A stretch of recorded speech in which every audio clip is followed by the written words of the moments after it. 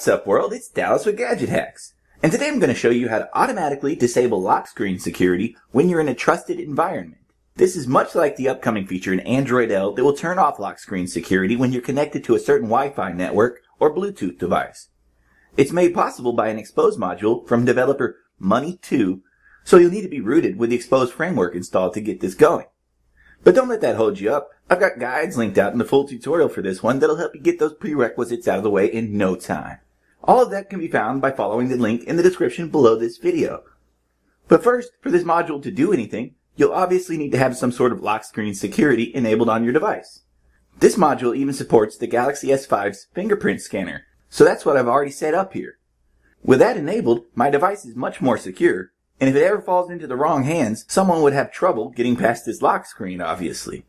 But having to deal with this secure lock screen when you're at home or in another trusted environment is kind of pointless and obnoxious. That's where the Xposed module comes into play.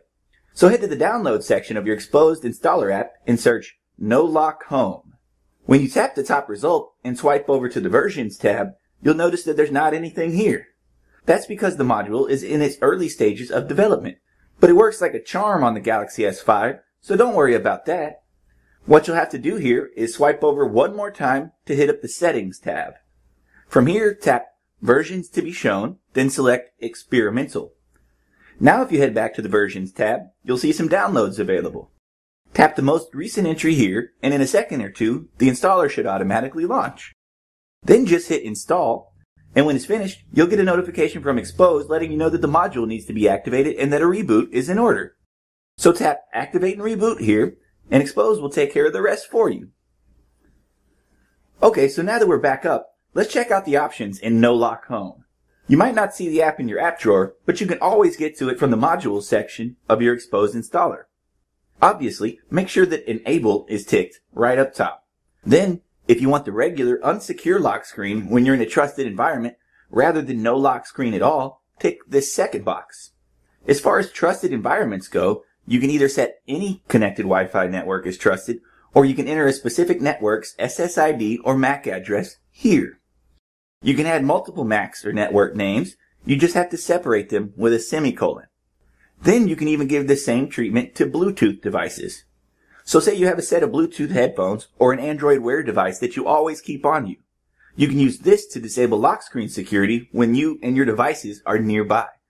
Finally, there's a cell ID setting that can disable the secure lock screen when you're connected to certain cell towers. This requires that you know the ID number of a cell tower, but there are apps that can tell you that on the Play Store. Just search Cell ID to find one of the many options there. Now let's try it out. I've set it to where if I'm connected to my home Wi-Fi, the fingerprint lock I have set will go away. So right now you can see that even though I have fingerprint lock set as my lock screen security, it was automatically turned off already. If I turn Wi-Fi off now, and give me a second to do that, it should go right back to the secure lock screen. And there you have it. But for more tips and tricks like this, be sure to check out my full tutorial over on GadgetHacks.com. And as always, we'd appreciate it if you would like and comment on this video and subscribe to our channel. So we'll see you again next time, guys. But until then, happy gadget hacking.